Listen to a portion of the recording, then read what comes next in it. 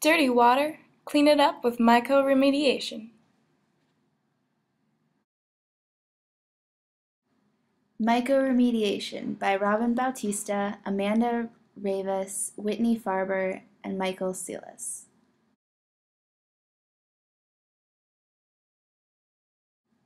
What is mycoremediation? Mycoremediation is the use of fungi to degrade pollutants from the environment.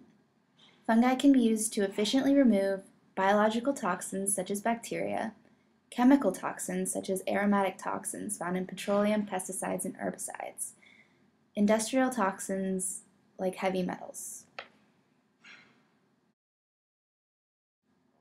Biological mycoremediation. Many fungi feed on bacteria that are pathogenic to humans, such as E. coli and Salmonella. There can be as much as 8 miles of mycelium in 1 cubic inch of soil, making the mycelium a great filter.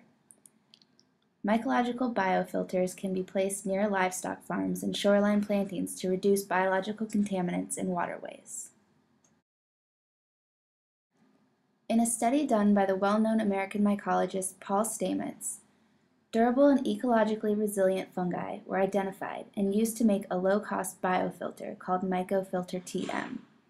Since pollution from pathogens is the leading cause of critically impaired waters nationwide, with stormwater strongly linked to this contamination, the research of this study focused on the removal of E. coli from water. The conclusion of the study is that mycofiltration may be effective against sediment-bound bacteria, in some cases removing almost all of the E. coli contaminant. Chemical mycoremediation. Healthy microbial communities work with fungi to break down contaminants eventually into water and carbon dioxide. Some fungi are particularly well adapted to break down aromatic pollutants present in petroleum, pesticides, and herbicides.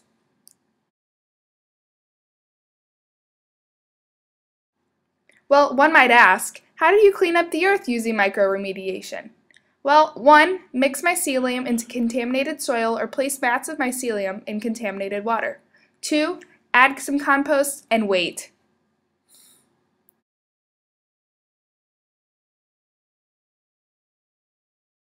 While you wait, the fungus releases enzymes that are capable of breaking down cellulose and lignin, which are components of wood. Scientists have identified over 120 types of enzymes in mushroom-forming fungi. These enzymes have the ability to break down a wide range of toxins that have similar bonds to those found in lignin and cellulose.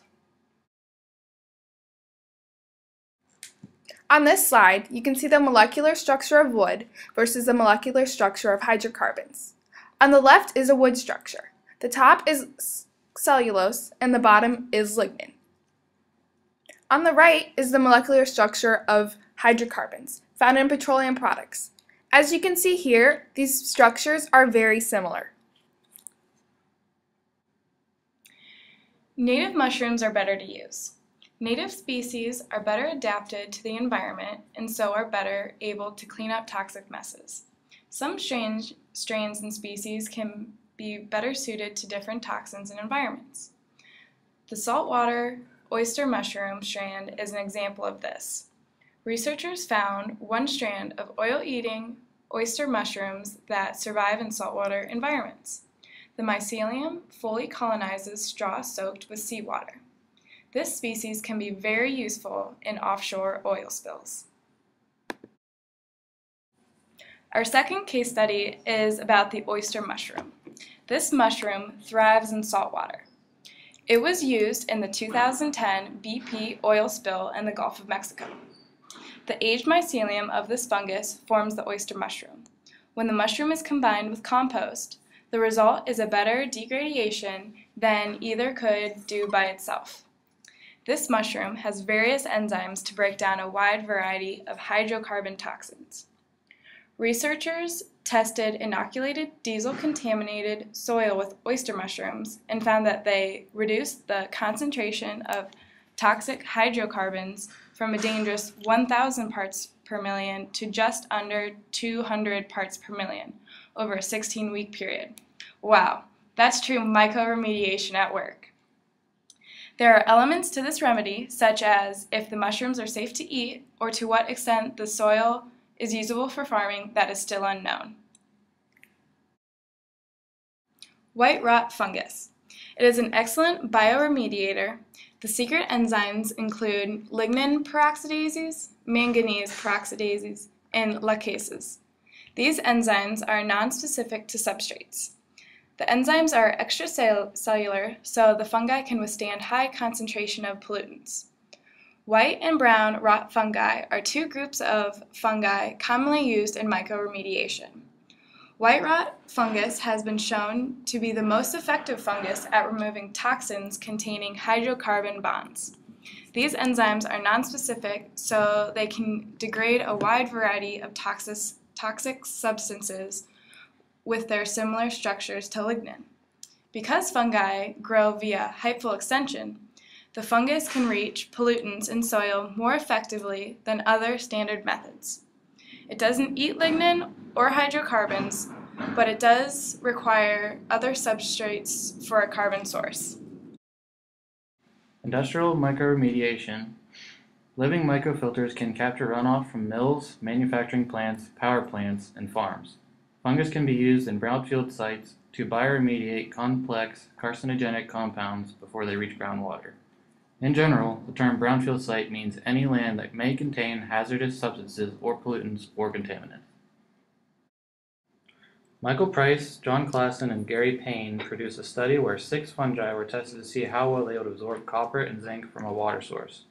Aspergillus niger was selected as the best candidate for its ability to grow rapidly and ability to remove heavy metals.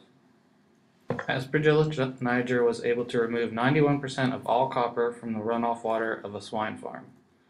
The same fungi was able to remove 70% of all zinc found in the wastewater over a 24-hour period.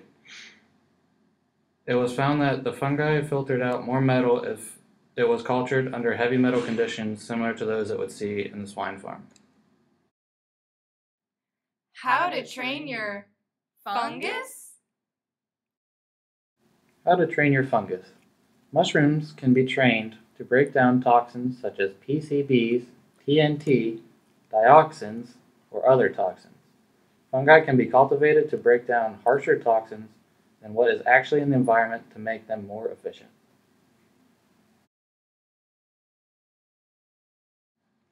In summary, there are many benefits to mycoremediation. It is a technology based on natural systems. Only native fungal species are used. There is minimal handling and low maintenance. There is visible improvement to a site, and it can protect local water quality. Thank you so much for listening to our presentation about mycoremediation.